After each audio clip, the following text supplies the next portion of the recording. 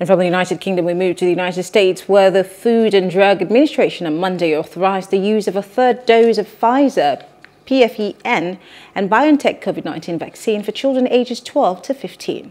It narrowed it down to the interval for booster shot eligibility to 5 months from 6. Now, there is more in this report.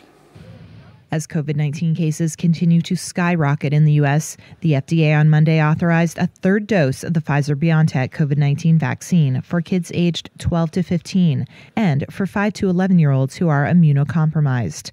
The agency also narrowed the time for all booster shots to 5 months instead of 6 months after the primary doses, saying a shorter window could offer better and quicker protection against the Omicron variant. COVID cases are surging due to the highly transmissible variant, which health officials say could quickly overwhelm hospitals. Studies show boosters appear to be protective against Omicron.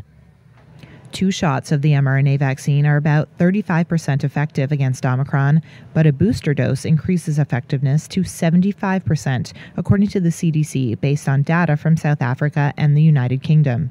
In authorizing boosters for young teens, the FDA said it reviewed data on the safety of a third dose provided by the Israeli Ministry of Health, including data from over 6,300 individuals 12 to 15 years of age who received a Pfizer shot. Israel on Sunday said it would offer a 4th dose of the Pfizer vaccine to people over 60 and medical staff.